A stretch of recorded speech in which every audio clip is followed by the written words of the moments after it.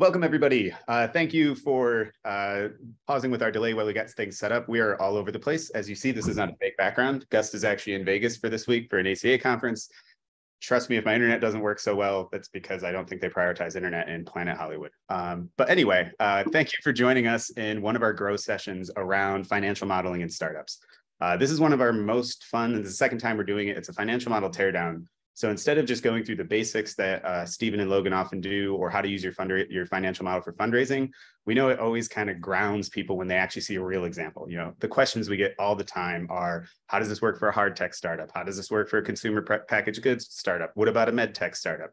So what we're starting to do is bringing in founders from all different industries and backgrounds, and with companies and startups in different stages, to just actually look at real financial models, tear them down, and give them feedback to the founders, as well as share that with our community, because we think it really helps just kind of ground the information. And the more you hear this stuff, the more likely you'll get better at it. So what we're going to do today, we graciously have two founders with us, David, all the way from Italy. We have John from, I believe you said Oregon, right, John? You give me a thumbs up. I muted you all. And so we're going to go through their models. I think we'll start with John, but we're also going to get an overview of kind of what their company is, what their startup is, and where they're at. But before we jump into that, I want to pass it over to Logan to give a little bit of intro to the Forecastr team and what we're going to do today. So we will record this. Please use the Q&A. If you see stuff that's interesting, you have questions about it, any of the terms, we will make this dynamic, both with the founders we have up on stage today, as well as the audience if we have time. And Logan, take it away. All right. Well, thank you so much, Ryan. Much appreciated. And thanks, everybody, for joining us for, I think this is the second iteration of the Financial Model Teardown event. So me and Steven are chomping at the bit here to get in and look at some financial models. We do this all day, every day. Just give you all a sense of what Forecastr is. Forecastr is an online financial modeling platform. We like to think of ourselves as like a holistic financial planning and analysis platform. We live and breathe financial modeling. This is something that we love. It's something that we do every single day. And we specialize for building financial models for everybody, like people that are like on this call, startup founders, kind of pre-seed up into Series A. We do have a parting gift, which Ryan, actually, I don't even think you're aware of. If anybody likes the content for today and they want to submit their financial model to our team for our team to review, I'm going to put a link in the chat here. You can fill that out, send us your financial model, and then we will spend some time, our team, over the next couple of days, going through it, giving you our thoughts, and kind of tearing down your all's financial models. So today we're going to be focused on two founders that have graciously stepped up to the stage and been brave enough to share their financial models with us, which is really, really great. So we're excited to do that. So just give you all a sense of, I think, format that we're going to be targeting. We're going to give each of these two founders 5 minutes to pitch their business, just to talk about what they do outside of the financial model. Then they're going to pivot to sharing their screen and actually going through their financial model. So kind of explaining their business through the lens of their financial model. And then that's going to be kicked to Steven and I. We're going to go through, we're going to give our thoughts on their financial model. So we're going to kind of like tear it down, so to speak. We'll offer our adjustments and things like that. And then we'll move on to the next founder. We're going to try to leave as much room as we can for Q&A, because we know that a lot of people have questions around financial modeling. So if we've done our job, hopefully we'll have, I don't know, like 10, 15 minutes for Q&A. So in order to maximize that, I'm actually going to be quiet now, and I'm going to kick it over to David, if you want to go first. So what I'm going to do, David, is I'm going to have you come off mute. I'm going to go ahead and put 5 minutes on the clock. I'm going to have you pitch. I'll cut you off if you're going long. And then I'm going to have you pivot and then go 5 minutes to your financial model and talk about that. Okay. So if you're ready, thumbs up, you good? David? Oh, yeah. Okay, we're good. So I'm going to go ahead and start 1, 2, 3, and the floor is yours. Hello, everybody. My name is Davide Balbi. The company name is Impatto Zero. And we are a company, the biotech company. We work in agriculture. I'm a leader of a group of people that believes that we can have more out of agriculture for our health and for the sustainability of the world. We studied how the world is having problems with agriculture. So in a modality customer-oriented, we started listening to customers, and we are giving services for what the customers in agriculture need. So we do analysis, intake. We help them with grants a little bit, with other companies. We have suppliers that give us services. But our core business is another one. We use this as commercial leverage to help customers to enter in our services. So we studied how the best way to do agriculture is aquaponics. And this is a study from a crop diversification center in Alberta, Canada, that shows how the best way to have agriculture is the nitrogenous cycle used in aquaponics. This is the difference between hydroponics and aquaponics. This is a result from our laboratory, 25 days. This is a Trinidad scorpion. And this is an alloy that was dying in my backyard. And I decided to put it in a aquaponic ecosystem in our laboratory. You can see the differences. So what happens is that for the European community and for the government, aquaponics is one of the best ways for the future of the European horticulture. And we do reach some sustainable goals from the United Nations. So this is what we think about sustainability. We give a lot of solutions from the fish, commercial fish. We give solutions to the land that is decreasing for the arable lands. We have a vertical solution we like to use that enables us to bring a lot of plants in the little space. This gives an economy of the heating and the cooler for winter and summer. So we are allergenic free, and we bring solution to what happens to lands that are dying, and they bring less nutrients to vegetables. So we have patents that enables more nutrients inside vegetables, and we do not use treatments. So we give health to people. This is very important. We give solution for the freshwater usage that in agriculture is a lot. And we give solution to biodiversity usage because with indoor technology, but greenhouse technology with aquaponics, we can harvest all the crops in the same moment, in the same place. And we can give the choice for marketing one-to-one, marketing on the farming on demand to customers. So biodiversity will be restored or used.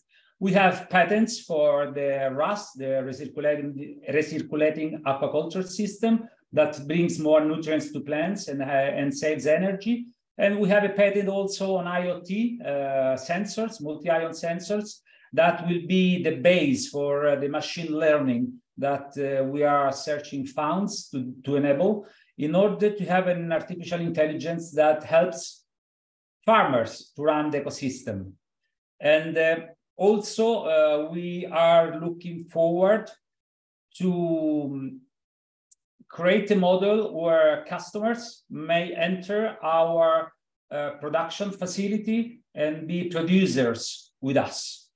And the base is the farming on demand, where people decide what to be used as seed and as ancient seeds also. And we gave them the chance to have a cultivation plan, a yearly cultivation plan.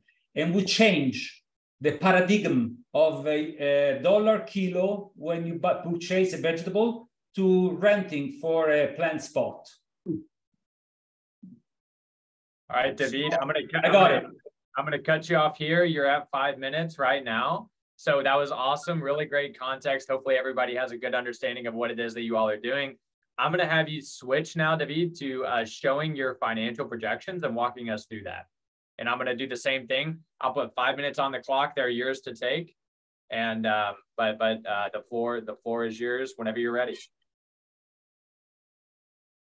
Okay. So financials.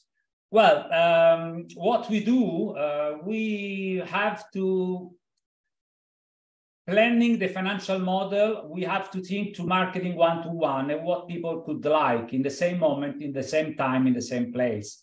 So there we work with the allocation of the space. I'm sorry, the economics are wrote in Italian, but the basis are the pH of the plants. So we have to work with a vegetative phase, and the flowering and fruit phase, and different pH. So only with this, we have 4 different ecosystems with a different set of nutrients. We arrived to 6. So the bases are 4, and we arrived to 6 because we want to do also some tropical, and weathers are getting hot. The climate is getting hotter and hotter. So we need more. And we do work with the allocation of the space also for the zip towers we are producing in this moment. And this enables us to have a lot of plants in a really little space. And so we give economics to the zip grows for like salads and aromatics and herbs. And we do the same things for plants very high, like tomatoes, where a tomato plant in a long cycle arrives to 7 to 13 meters. So we work them in a different way. We are not able to use the zip towers at all. And then we got inside our facility a transformation of the product because we need to ensure ourselves marginality. You know, from basil, you can always do pesto, or from tomatoes, you can always do the Italian sauce for pasta. So we will have transformation mostly for internal and also international markets. We got packaging cost. We have the basis of the fish turnation inside the building, inside the greenhouse. We do have fish production. So this is the calculation of the fish in entrance and in exit for 2 years, with the valorization of the euro and or the dollar is the same. In this part, we change what we do. We calculate the revenue per euro kilo, okay? And we have a plan B. That is organized distribution. That is the lowest price usually in the market. And our economics do work with that. And then we have the change to farming on demand. That doesn't think anymore about the dollar kilo. You know, you sell 1 kilo of tomato for X dollars. We change that. And we enable customers not to think anymore to production, but they think, we enable them to think on a renting space. So they can, it doesn't matter which is the production, or if they want an ancient seed that maybe is doing only one tomato for plants, for example. But if the customers want that product, it's priceless. So we change the paradigm, we switch for the plant A, you know, for the good margins, to a renting plant spot. And we calculate the cost of the plant spot a little bit higher than the euro kilo turnover billings that we could have. The margins, you know, is going to be higher. And then we decide how much are the packages, how many plant spot customers may ask. And then we arrive to, let's see, to calculate the revenue for the ROI, the return on an investment. So we have a positive ROI in the 4th year. Awesome. Thank you so much. And you are right at time. Also, we are right at 5 minutes. So we're going to go ahead and kick it over to myself and Stephen to offer feedback. Stephen, I'll kick it over to you first, and then I'll kind of bring it up after you share your thoughts. Okay, cool. Are you going to pull the model back up, or? You talking about with David? Is David going to pull the model? Oh, I was asking you, but yeah, David can pull it back up too. I think it'd be helpful to kind of see it. Yeah. So first of all, David, thank you for kind of walking us through this and giving us kind of a window into your business. Super cool business, by the way, and definitely one of the more complicated, financial models and business models. I would say I've built a few hundred financial models in my day, and some of the models like this that have a lot of production assumptions and facility assumptions and stuff like that could be really, really, really challenging to build. So a couple of points I'll say. One is you have a lot of good detail in here with respect to the production assumptions, the assumptions that are critical for kind of like how basically like the internal operations of the facility and things like that. So I think that is definitely good to see. I think for a business like yours, both from an operational perspective, getting those assumptions, those kind of metrics right is going to be really important. And from an investor's perspective, I think when you're presenting the model to investors, it'll be critical for you to, I think, communicate to investors that you really have a good understanding, of your domain, which for me is clear. I think one of the kind of the bigger missing pieces for me, that I haven't seen in this model is really kind of a good forecasting around the sales and essentially like the customer acquisition mechanics. So like, how are you acquiring, customers? What channels are you using? What's that process look like? And that kind of thing. I think that's an area that you could really kind of expand on in this model. Is just like, how are you going out and getting those customers? What is the work that you guys are doing to either do direct selling or maybe you're working with larger entities or something like that? I think that would be beneficial. And then one thing that I know Logan and I always look for in a great financial model is monthly forecasting that goes out through time. So you have a lot of good assumptions in here around, production and even like revenue generation and things like that. But I think what we would want to see is like a monthly model that goes out through time. And that way you can see, how does revenue change month over month over the coming years? How do those expenses change over the coming years? And then what does that tell us about, kind of the business as it scales? And then for you, when you operationalize the business, it'll be important to have those like that forecast on a monthly basis so that you can update it with actual data and you can kind of hold yourself, accountable in that way. So I think that would be definitely like a big improvement, and having, clear tabs in the model for your financial statements, like the income statement, the balance sheet, the cash flow statement, monthly, going out through time. Yeah, that's that kind of core financial output that we always look for in a financial model that I think really helps, kind of glean insight regarding the business, both for you running the business and then also for investors trying to quickly get up to speed, with the fundamentals of the business. So those would be some feedback from me. Logan, what do you think?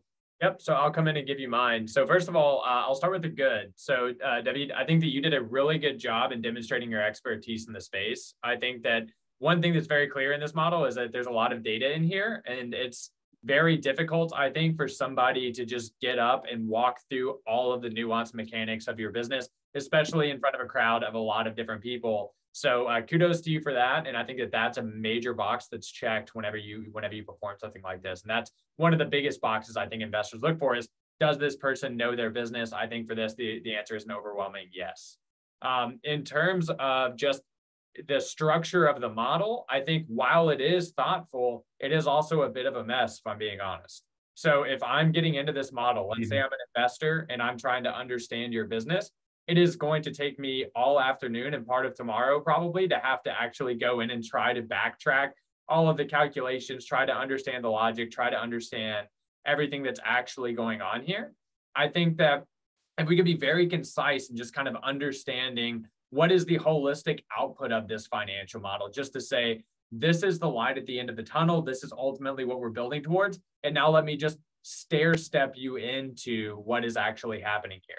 if I'm being frank, I found myself getting a little bit lost in your presentation. And it's like one of those things that, you know, can just tend to happen whenever you're very deep tech, whenever you're deep in the weeds on your business. But that is something that I just wanted to call out for you, is that it could be very concise. It could be, you know, it could be a little bit simpler.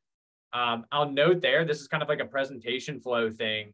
I always, whenever I coach people on how to present their financial models, start in aggregate. So I like to start at the total revenue, total expenses. What is your net income? What are you projecting the success of the business long-term? And then back us into the details from there. So that way I've whet my appetite. I understand kind of what I'm looking to invest towards, what the ultimate outcome is going to be. Now take me deep into the weeds of your business and kind of like, and just kind of like surface some information kind of to me as I'm digesting it. So those are kind of the biggest key points that I wanted to take away, wanted you to take away here. Now I will show you all kind of something that we did, which is we took a very high level, I'm going to steal the screen from you, took a little bit of the high level data from your all's business, from the financial model that you submitted, and we kind of reframed it, repackaged it in a way that we would have liked to have seen this. And we, of course, used our own software because we're a software company. But essentially what we like to do is kind of cleanly parse out the different aspects of the model. So we would like to see specifically, how are you getting customers, right? This is your customer acquisition section where you can show how you're bringing new people into the business. And then how are you going to monetize them once they're done? And then and notice how we're layering in value, right? We start at the high level with revenue. And now if I want to go deeper, then I can. And whenever I do go deeper, it's going to show me which cells are inputs and which cells are outputs. Those are kind of the blue cells, which are the inputs, and the black cells, which are the outputs. And it's got some like nice kind of like dashboard reporting as well in here, just some out of the box type of stuff. But then you could also start in aggregate, kind of like on your income statement, just to show this is the light at the end of the tunnel. This is what we expect to do after 6 years. And now I can kind of back you into that to show you what is your specific roadmap for how you're going to do that. So we'll share this link with you after the event's done. So if you want to dig in, then you can. This link doesn't have an expiration date. You can feel free to use it at your discretion. And then if you, of course, want to talk to us about, you know, how we can operationalize this better, we can have a conversation about that. But great job, David. I think that you did an amazing job with that. I think you clearly are a good founder. You have a good understanding of your business, and you know, kudos to you for getting up in front of people and showing off what you've done. So good work all around. Thank you. Yeah, no problem. Awesome. Okay, well, good work. Round of applause. I know that everybody's muted, so for David, so just maybe do it on your own. But now we're going to go ahead and move on to the next founder. So John is going to be joining us. So John, whenever you're ready, it's going to be the same deal. I'm going to give you 5 minutes, pitch your business. Then I'm going to do 5 minutes for you to pitch whatever financials you want to present to us. Steve and I will jump in for feedback. And I think that should leave us some time for Q&A for the audience as well. So John, whenever you're ready, just come off mute and you can go ahead and give it your pitch. Hi, everybody. I'm not quite sure how to show you guys my pitch deck. I have it ready, but I don't know how to get it on the screen with you guys. Yeah, Ryan, do you want to? I think he should be able to. Give me 1 second. I didn't set you up as a co-host yet. John, maybe 1 minute. All right, you should have an affordance. Down in the bottom center, there should be a green share screen button. I see that. And you can do, if you click okay. that. I figured, all right, pitch deck and share. Okay. Here we go, we got it. So what I have is a very simple product. It's something, I used to race bicycles. It's something that should have been changed 30, maybe 50 years ago and hasn't. It's been an ongoing problem. And I couldn't believe there was a patent still available for this. I thought it was such a simple thing. So a bicycle gets a flat tire all the time, and the patch kits they have give you multiple patches. They give you like 15 patches, and they give you one small tube of glue. Well, that tube of glue frequently dries out and leaves you stranded, which happened to me. This is how this whole thing started. I had 3 used patch kits. They all were dried up. So I was walking to the bicycle shop thinking to myself, well, why doesn't every patch come with its own glue? And so I went and researched that. I went to Alibaba. And if Alibaba doesn't have it, it doesn't exist. And so they didn't have it on Alibaba. So I went to the US Patent Office and nobody had ever patented it. And so I went ahead and got a patent for it, which was a real hassle, but I ended up with some really crappy investors. I should also preface this. In 97, I was hit by a drunk driver and I received disability. It's not like I receive a lot of income, so I don't have a lot of income to throw around for this business. So I'm trying to find founders, investors right now, because I do need help. And what we have is the second page, mission statement, bringing economical, repeatable flat repair to bicycle riders around the world. And it's not just bicycle riders, it's any vehicle that takes an inch or two, but bicycle riders are my primary market. And am I going too fast, too slow? Okay. The problem is, you know, flat tires occur. Like I said, if that little tube of glue dries out of you, it's inconvenient in town. It's devastating when you're 20 miles from town on a trail somewhere. So this has been a much needed product. And then you read the small blurb on the end, 1.1 billion bicycles in the world, a bicycle that's flat tire just in America alone, which is not my primary market. I've already understand that. Asia and Africa, I think, will be my primary markets. 47,670 bikes are produced daily. That's a lot of bikes. And then the same thing I was just saying, it's self-contained. I know you don't have it in your hand, but the potential for advertising is huge with this thing. It's much bigger than a regular patch kit. I have a team. I have myself. Obviously, I used to race bicycles. I published a couple books.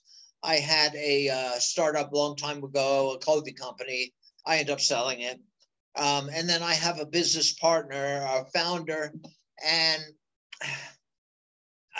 I'm looking for others. Milestones, funding date, blah, blah, blah. I mean, really nothing there. I haven't produced, okay, let me tell you the basics of this thing. The ones that I have, I produce by hand. Because it's one thing to tell a person, hey, I got this great idea. They're going to tell you, big deal. But if you hand somebody in their hand and they can look at it and open it and they'll say, that's cool. Okay, that's the reason I produce it by hand.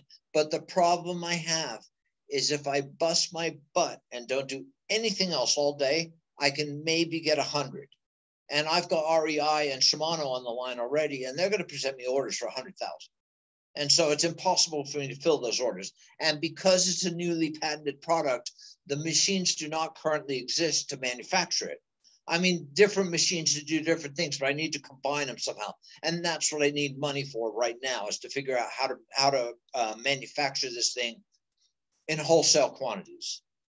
The market opportunity, the US $5.85 billion in 2023. That's a lot of money. It doesn't really cover the patch thing. I mean, the patch things, like I said, have been the same for 50, 70 years, and they've had that flaw in them. Nobody's ever tried to modify it, which I was amazed to see that nobody had ever done that. That said, it goes on basically like a regular patch. There's nothing special about that at all. And then blah, blah, blah, pre-glued, so it has glue in there. It's a comparison. They do sell pre-glued patches, but if you go to any bike shop in the world with a flat tire, they're not going to give you a pre-glued patch because they just don't stick. So I had to make this with vulcanizing cement, and that was hard. That's why I have a Mylar pack. I wanted to make it as recyclable as possible, and that's the one part I couldn't do. That glue will pretty much eat anything. Traction, not a lot right now. Like I said, I live in rural Oregon. I'm not exactly surrounded by financial gurus. The people up here that have money, they're leaving it to their kids, end of story. So I'd like to go down to California and pitch this to somebody that has a little business sense, perhaps. Hey, John, I'm gonna cut you off there because you've hit your 5-minute mark, and that's a good timing because we just got to the financial piece, needing some financial folks. So I think what now would be great would be if you could transition to the financials that you submitted. And then we can do the same thing, throw 5 minutes on the clock, and you can walk us through them, and then we can go for feedback. Okay, can you guys see this? We sure can. Yep. So the financials were put together by my. We can't see the model. We can't see the model. We can still see the deck. Oh, okay. Let's see. How do I get the model to you guys? I don't see a little brown, green dot at the bottom. Yeah, I think if you stop sharing, you should be able to start sharing again. I think you might have just shared this window when you want to share just like the whole screen or. Oh, I see. So let me, you are screen sharing. Let's see if I can figure this out. Okay. Okay, here we go. Up and restart it. Yep. Now let's see if I can get share screen. Okay, can you see it? Sure can. Okay. So like I said, these financials were put together by my founder partner because I had made them by hand. So I knew what it took to make one by hand. I know the price of everything, but I was buying my products in small quantities off Amazon.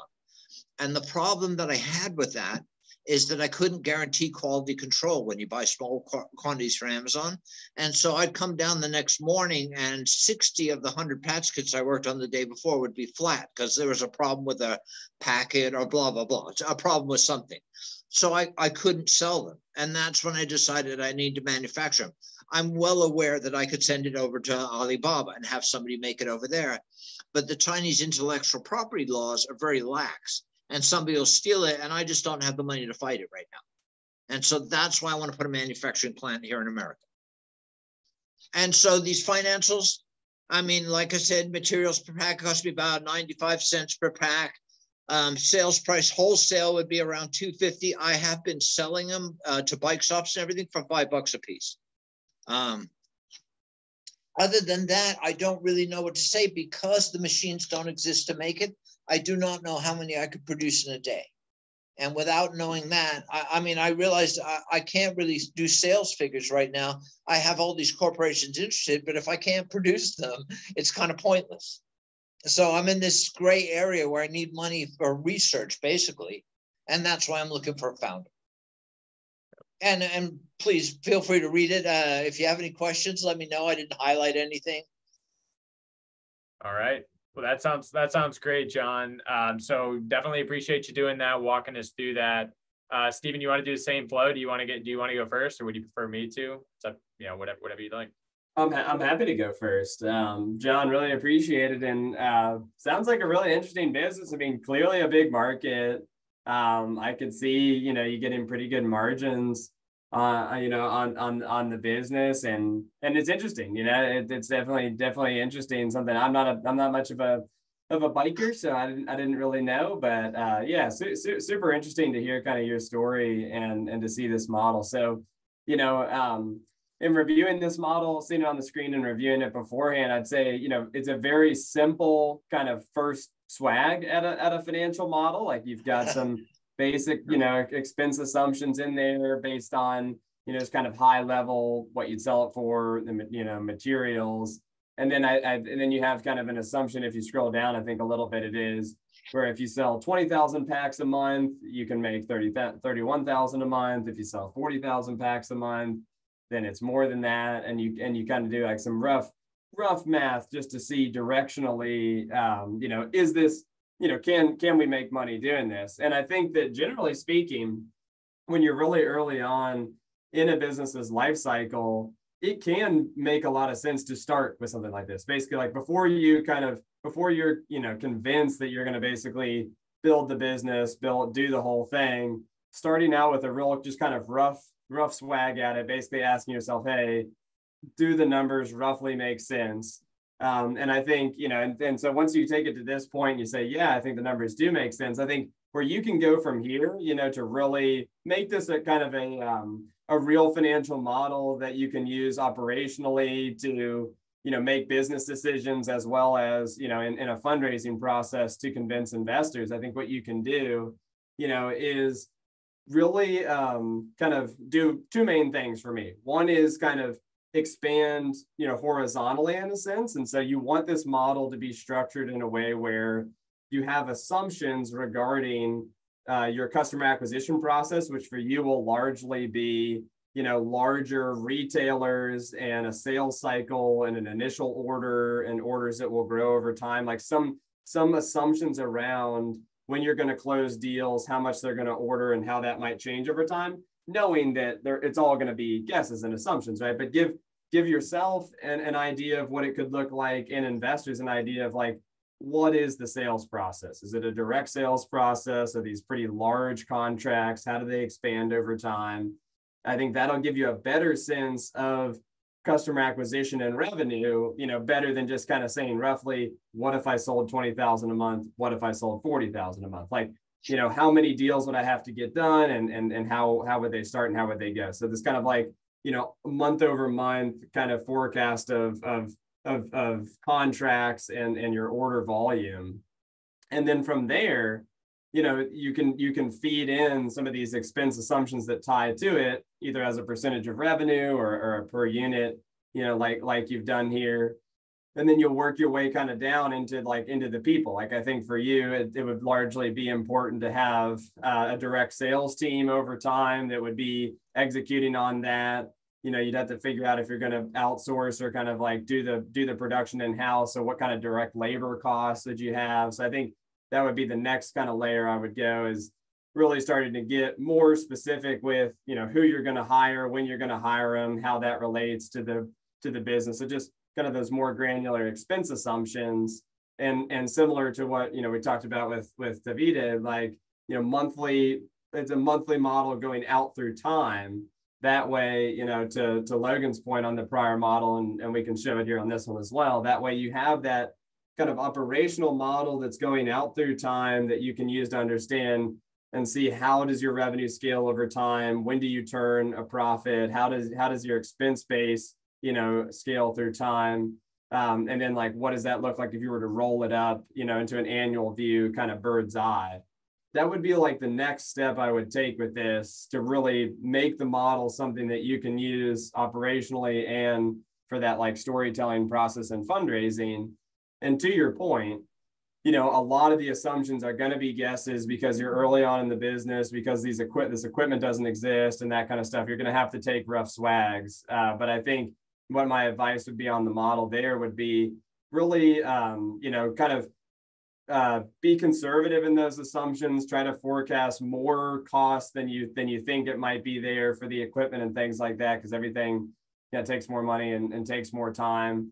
So just try to really beef that up, so that way, you know, if you are going out and raising capital, you're hopefully raising more than you need and not less than you need, and putting yourself in a cash crunch. And then I would also, you know, kind of maybe push you to say, be really conservative with the sales assumptions as well. Maybe assume that some of those big deals, you know, just, you know, like start kind of small and go up from there. So you can kind of have assumptions that kind of like, you know, go up over time. But Logan, those would be kind of my thoughts on this model. All good thoughts, Stephen. So yeah, let me give you mine. And John, you asked me not to go easy on you, so I'm not going to go easy. Go ahead. My biggest qualm with this is that it's really not a financial model, not in the traditional sense. This is more, that doesn't mean that it doesn't have value. I don't want to say that. But a financial model, generally speaking, is a projection of the big three financial statements. It is the income statement, the balance sheet, the statement of cash flows going out into the future, so that if I'm an investor, I am being presented with a financial outcome in the structure in which I am most familiar, right? I'm familiar with an income statement. I'm familiar with the balance sheet. I'm familiar with the statement of cash flows. What this is it's kind of a series of back of the envelope revenue estimates, which again, doesn't mean that it doesn't have any value, but it does mean that if you're looking to kind of submit a financial model, or, you know, really look at a financial model, it's not fitting my traditional sense of what I expect to see whenever I see a financial model. Okay. Now, you also kind of fall into the trap that a lot of early stage companies fall into, which is a really, really difficult one to navigate, which is you yourself don't understand what the cost implications are going to be for your own business because you're so early, right? So you mentioned that you don't know what it's going to cost to build these machines. You don't know what the capacity is going to look like. Therefore, you don't know what the sales throughput is going to be, right? Correct. That's very, very challenging. And I understand kind of like the difficulty of having to forecast with so many unknowns. But if you look at it from the other end of the table, from an investor standpoint, if you yourself don't have any kind of understanding of what the future economics of the business is going to look like, you're asking me to kind of invest on a whim and a prayer that hopefully you find that out, and hopefully they're to my liking, and hopefully you can scale it, right? So what I would challenge you to do, John, is I would say, even though there are unknowns, take inventory of the unknowns and do the best that you can to kind of remove the fog from the room and try to get as much clarity or at least more clarity, around this and you can. So like go to manufacturers and just ask them like, what is reasonable? What is realistic? What do similar looking machines cost, right? What is kind of like a ridiculous output volume? What's a conservative output volume? Things like that. Square that with what you're thinking in price and what you see for other things in the market. And then just try to get as much clarity as you possibly can around those types of assumptions before you go and ask investors for dollars. So once you can kind of get a better sense of what the future looks like, you can then take those into a financial model and say, given these conversations that I've had, given kind of my research that I've done, given these contacts that I've gotten in contact with in the industry, I can take this data, I can plug it into this framework of thinking, and it produces these results, which in my opinion are conservative because of X, Y, Z. Then you can take those to investors and then you can talk to them about investing in your company. So that's kind of the framework that I think is really important for navigating uncertainty, specifically whenever it comes to financial modeling.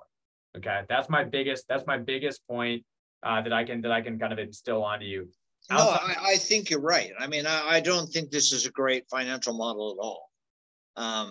That's why I was saying I'd like a founder, somebody who I invented this thing, I designed it, I patented it, blah, blah, blah. And here we are at the financial part. I'm not sure I really want to learn this. Yep. No, it's totally understandable, John. And it's something that I think a lot of people kind of like, and I will say, the power is in kind of like admitting strengths, admitting weaknesses. You seem like a very strong entrepreneur. You've had a successful business in your past. You know what you want to do. You've identified a good opportunity. You've identified a great market and things like that. So don't get discouraged, or anything like that. I just think that like that's kind of like the area in my mind whenever I'm looking at companies, just getting as much clarity in the murkiness, as you possibly can. I think that gives you a much more powerful narrative whenever you go and ask for dollars from investors. Yeah, so I made it to round 2 of Pepperdine's most fundable companies in America. Should I redo this and send them a new copy of this? Not if you've already sent it to them. I would say, don't necessarily optimize for it. If you have the time, I would say it's always good to kind of strengthen the pitch as best as you can. So I would say now that you kind of identified maybe a weaker point, in the pitch, like kind of like a weaker section, then I would say, this might be an area to kind of strengthen it. But then another thing that you could do is just kind of like, for now, just say, look, we're still doing some validation on the economics. We're still kind of like talking to, folks about what the future could look like. So you could present this, but I would say we're still kind of like in the figure it out mode. Okay. So that would be my advice. And I would be remiss if I didn't show kind of, our team did take the information that you gave similar to David. Okay. And we put this together. So I'll actually just show you super quick kind of our thoughts. And again, we didn't have any information, just kind of like you didn't have any information, but just to show you the framework, it's very similar. Thinking from the bottoms up, first, how am I getting customers? How am I going to market this? So, you've got like direct to consumer, maybe you're doing advertising, maybe you're investing in SEO, so you're getting organic leads. Maybe you've got wholesale partners that you've got that you're kind of like funneling. That's what I'm looking for. Originally, I was going to customize everyone for individual bike shops in America. Yep. You know how many bike shops there are in this country? So I thought about it. I need to go to Shimano, and then I went to REI, and they're really interested in it. And if I was to get REI, I'd be buying a condo time. But the problem with REI is they don't want to manufacture it. They only want to distribute it. Same with Shimano. They don't want to manufacture it. They only want to distribute it. And that's why I'm into manufacturing right now. Yeah. Well, it's very smart. And I would say, we kind of do the bottoms up. We make our way to the revenue streams. We get all the assumptions that we can think of, just kind of your best guess of what the future of the business is going to look like. And then it goes into, like I kind of mentioned, the big 3 financial statements. So you see, we've got the income statement. We can see how we're generating revenue. We get a good understanding of what our costs are. Who are we going to hire? How is this going to scale? All of that stuff, just making you really think, I think, quite a lot about your business. And then you can just understand the cash flow impacts, what that's going to look like. All of that is going to be really, really important whenever it comes to just kind of like thinking through your business. So I did want to thank you for redoing it. Yeah, no problem. And we'll share that link with you just like we will with David. So you'll be able to dig through that And then a member of our team will reach out just in case you have any questions or anything like that. And we can see how we can help you. So, okay, thank you. Yeah, no problem. No problem. So thanks both of you all. Like I said, tremendous amount of courage it takes to get up and really present your financial model in front of a big group of people. You both did a great job. You're both great founders, clearly. And I did want to make sure that we did have time for questions, and we do have 11 minutes left. And I saw a bunch of questions come through. So maybe Ryan, Calvin, I'll kick it to you all to see which ones make sense to answer. Yeah, Calvin, Calvin, you take care of the questions, but I did want to say, John, while you were presenting, like 3 people in the chat were like, I am a biker and this is a problem. So you might want to drop your email address or something in the chat, just because you might have 3 direct sales. But Calvin, take it away. Perfect. So I guess we'll go with the most recent question first from Farzad. Do you offer a free trial of Forecastr? So we do not do a free trial of Forecastr, although we do a 30-day money back guarantee. So the reason that we don't do a free trial with Forecastr is because the way that our platform works is that we pair every customer up with a financial analyst that's an expert in finance.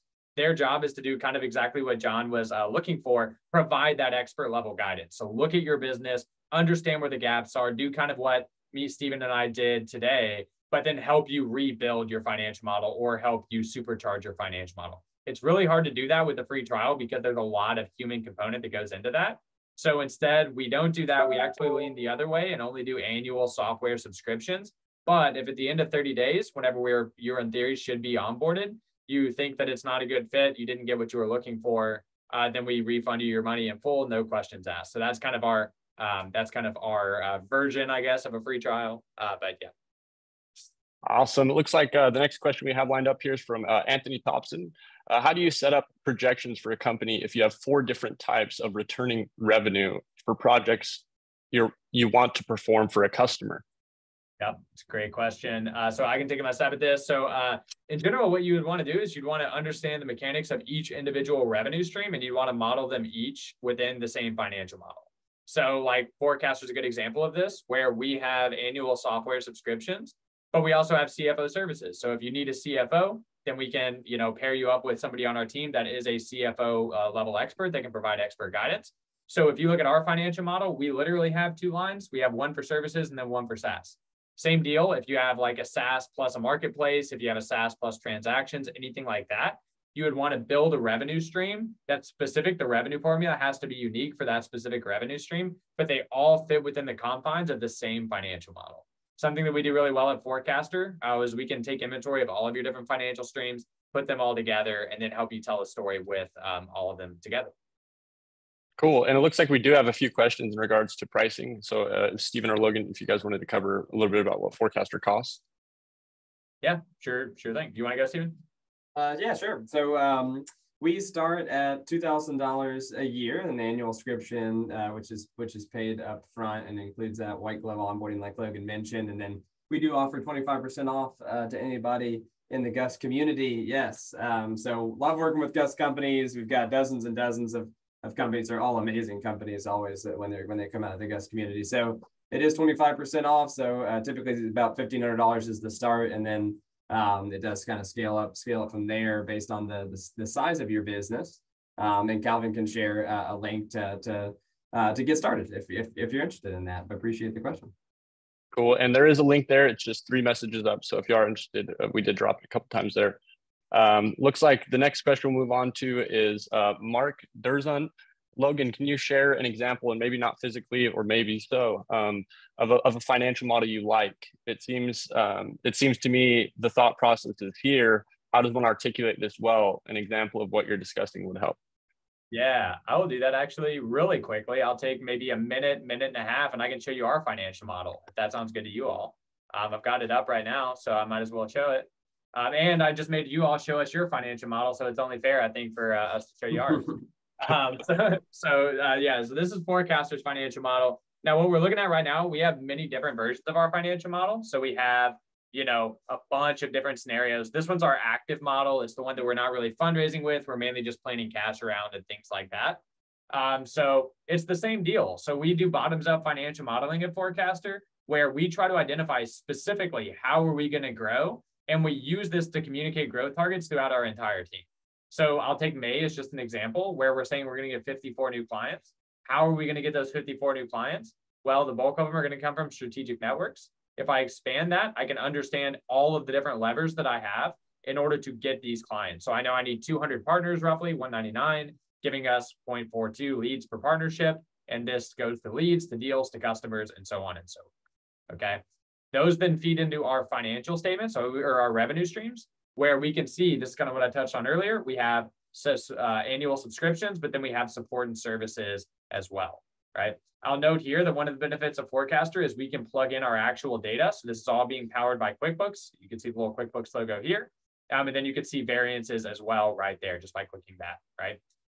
So that's kind of one of the benefits, but then we can go into all of the costs. You can understand all of the different people that you have in the business that are helping produce these results, all the expenses, and they all need to roll up nicely into the big three financial statements: the income statement, the balance sheet, and the statement of cash flows. So if you want to dig in deeper, anybody wants to dig in and understand what a great financial model looks like at a deeper level, please get in contact with us. We'll get on a call with you. We'll run you through all of that and make sure that you have a really clear understanding of what that looks like. Awesome. And it looks like we have some questions. It looks like a couple around like early startups, pre-revenue. So we'll start with Elias here. Does a 3-year forecast suffice for a pre-revenue company for fundraising purposes? Yeah, I think a 3-year forecast certainly can suffice. We believe that 5 years is always best, just because a lot of times in 3 years, if you're really early, you're probably still not like, really a big business or maybe a big profitable business at that time, depending on how you're trying to build the business, but certainly if you're going after venture scale. So from a fundraising perspective, what you want to do is pick a long enough time horizon where you can show the pot of gold at the end of the rainbow and show how you're going to get there. And a lot of times that's going to be 5 years kind of at least, you know what I mean? And so you don't have to worry about being really accurate in those out years. That's just story. Like, be really accurate in the 18 to 24 months that you actually have some level of visibility into. Try to hold yourself accountable. Try to really ask yourself, is that really how I think it's going to go? Because that's the time horizon you're going to raise on. That's kind of the kind of window of time that you're going to need to, really manage cash on and stuff like that. But then years 3, 4, and 5, it's storytelling. Just tell a story of how you're going to become a large company. Now, it needs to be reasonable. It needs to be fair, right? But you don't need to agonize over the out years. Just make it kind of directional to convey that, hey, this is going to be a big business, a successful business that generates really positive ROI. And we've critically thought through the assumptions of how this business is going to scale. We may not have all the answers and likely don't, but we've thought through it. We've critically thought through it. And we can communicate that, right? It's a lot about articulating and communicating and that kind of stuff. So 5 years is what we would suggest. And usually if you've built a 3-year model, then you've done it monthly, you can just take that last month and like drag it out and make it a 5-year model. Or of course, if you do use something like Forecastr, then you can do a 2, 5, 10, 20-year model all in one, which is nice. Really cool. Awesome feedback there. And it looks like Wazia has a question that's along a similar thread. Wazia here, I have a medical devices for regenerative medicine to facilitate autologous, I'm going to just attempt that word there, autologous stem cell therapy. I have some idea now on the CAC and sales in India, but need to calculate that for the US market. As a pre-revenue company, what do I add in the financial model for the US market? I do have a total revenue / total cost per year that has been split into statements, right, from expenses, revenue, P&L, et cetera. We'll share that provided soon. So I guess the question is revolving around how do you get the assumptions that essentially power the model if you're still pre-revenue, if you're still early on? Yeah, so it's a great question. And if I understand kind of like the, synopsis there, it sounds like you've got some good CAC validation based out of India. So you kind of roughly know what your cost to acquire a customer is in India, and you don't quite know what it's going to be in the US yet, if I'm understanding that correctly. But regardless, I think that the answer is like, a lot of this, you're just not going to know. Like your job, I think, is before you go out and really put a lot, ask for a lot of money or like really, really try to get around that, is try to remove as many unknowns as you possibly can. So if you're based in India and you have an understanding what the CAC is there, and now you want to understand what it is in the US, run the same process that you use to understand the CAC in India and try to do it in the US. Like maybe run paid ads using US, as a target or something like that. maybe like talk to other people in a similar industry, kind of like in the US, that type of thing. But if not, and you're just kind of validating it from the ground floor, I would just try to do some sort of a discovery process to try to understand what your CAC is going to be by either doing tests with paid ads, or maybe just kind of like, trying to cold sell whatever, a product that doesn't exist yet. There's a number of different strategies that you can use to do that. So great question. And then we can always dig in more if you want to get in touch with one of our teammates. I think I want to opine on this one just a little bit, because a lot of people, when they're in the pre-revenue stage, they're like, why would I need a financial model? Everything's, made up. But the thing is, once you have it, you can use those kind of questions to play with assumptions. So if it's like, all right, what if we had the exact same CAC when we went into the US, and you can see what it would look like? What is that worth? You say, what if it was 3 times as much? Or what if it was half as much? And just being able to play with those things and seeing what the results are, seeing when your model gets ridiculous or seeing when it actually points to something to look into, can really give you, some strategic, direction in terms of actually what you do next in a pre-revenue startup, because, everything is a guess, right? But, prioritizing your guesses based on the ones that might have the biggest payoff or learn the most is one of the most effective ways to actually start to build early traction.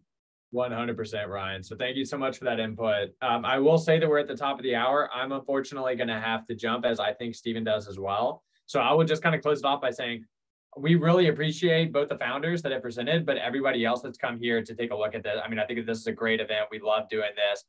It is our aspiration to continue doing these events at a regular cadence, just because they do seem to be really, really popular. We get a lot of value. Please do take us, if you do have a financial model you have any questions about, take us up on the opportunity to submit using that form, that type form that we sent in the chat. That would be, we'll gladly kind of go through. Yeah, thank you, Calvin, for resubmitting that. Otherwise, we didn't roast your model today and you do want to roast it in the future at one of these events live, just be on the lookout. I'm sure, Ryan, you'll follow up with kind of event details and stuff like that, but we'll be sure to try to get you in the flow. But thank you all so much for coming out. This is an awesome event. Yep. And look out for future ones. Our Q&As are getting ridiculous, but we'll keep doing this programming and come back for those. And we'll have some more stuff. And thank you very much, Forecastr team, John, Davide. Sorry, I said David instead the French versus the Italian version. Have a great week, everybody. And we will see you again soon. Thanks so much, y'all. Bye.